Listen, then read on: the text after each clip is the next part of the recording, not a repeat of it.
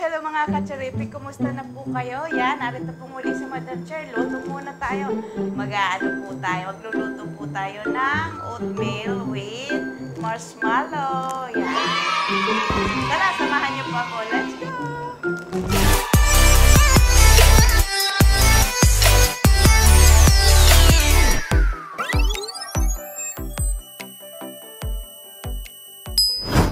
Ang atin pong ingredients sa ating marshmallow oatmeal, supposed to be, ang ginagawa ko dati is rice crisps, pero i-alternative po natin ang oatmeal. 1½ cup po ng oatmeal, tapos 80 grams po ng marshmallow, and then 100 grams po ng butter.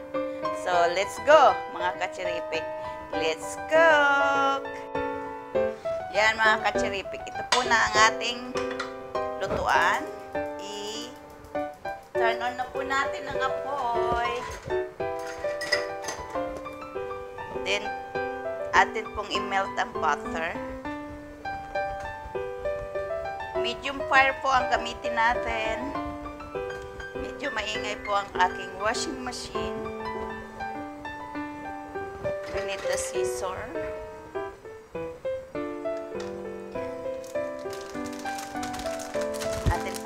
Ng 80 grams na marshmallow. I think yung nga po pala kay Inay Joselita. Yan, belated happy birthday. At kay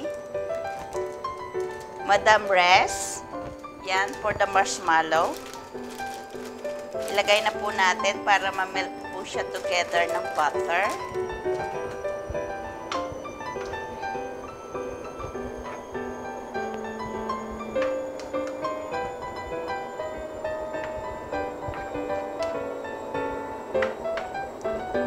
Atin lang pong i-stir until the marshmallow and the butter is melted.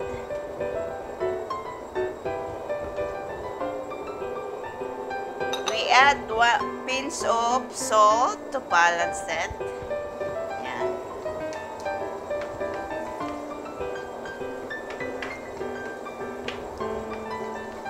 You can add vanilla if you want to, so that they have the smell. Yan. This is the dried powdered vanilla. Ilagay po natin dito. Mga teaspoon lang po.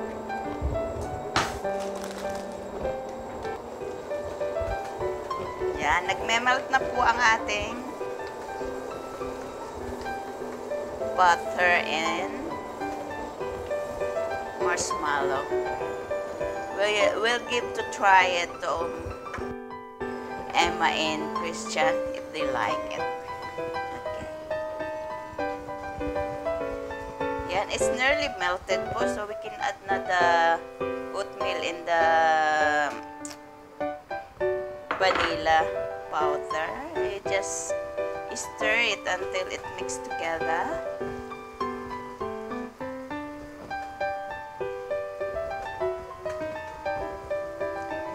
If you want a lot, you can double the ingredient. So this is only a few bites, so just small one. It's healthy, but if you want more healthy one, you can substitute the butter of coconut oil.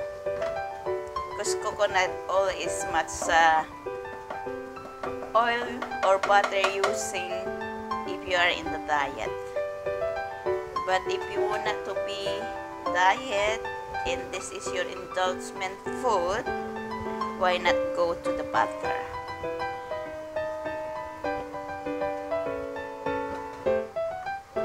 Just stir it for 5 minutes.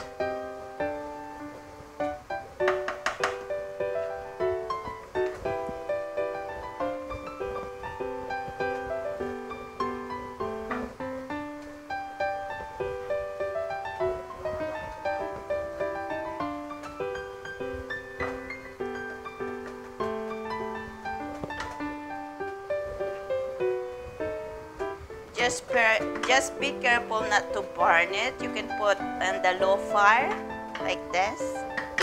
Yeah. While waiting for that, we gonna find the plate or the things that we can put this. There. Just leave it because it's a low fire. I think I'm gonna use the paper, cooking paper. Yeah. Just to be sure that they stick it to the other plate. Okay.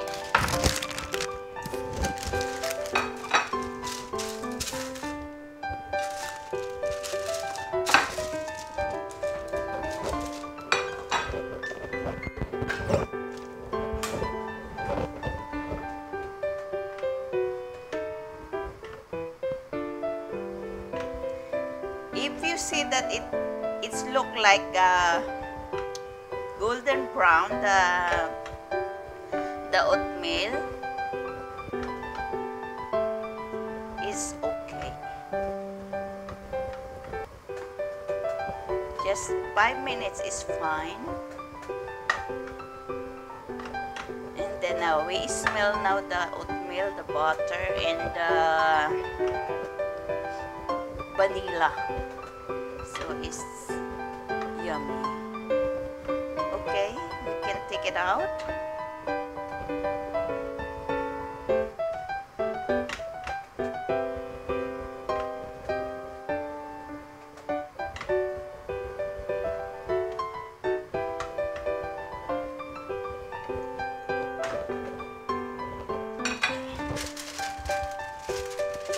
We use the plate because this is only a little bit.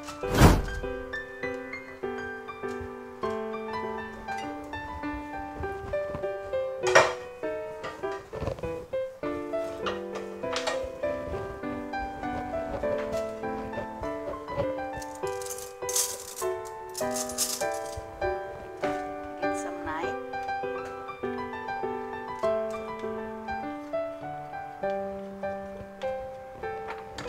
We're gonna mold it.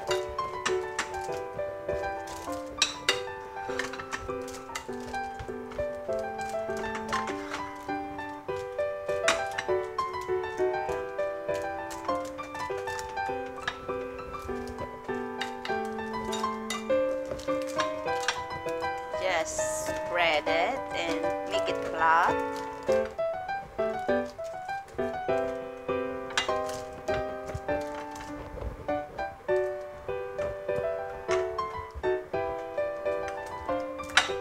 Like that. And then after we make it flat and we are satisfied on the thickness of this and the size, we can leave it for a few 30 minutes to make it cold. And then if cooled already,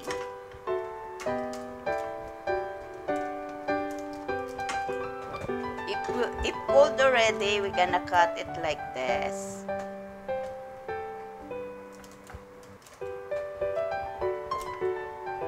Like a square one.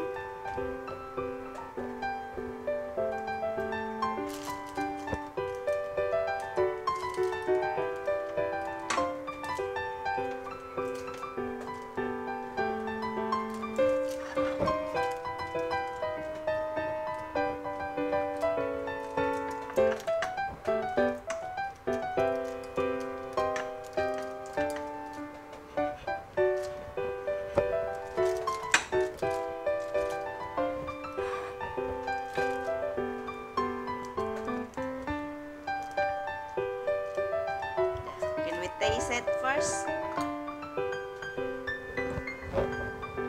Can you try that one? And tell me what the taste.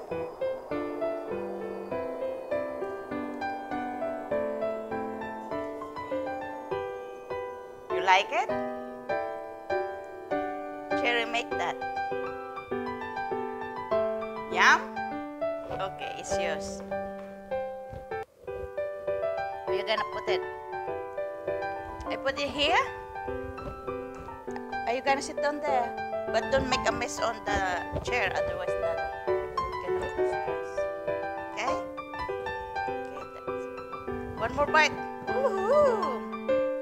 It's delicious. Tell to that cherepic that is yummy.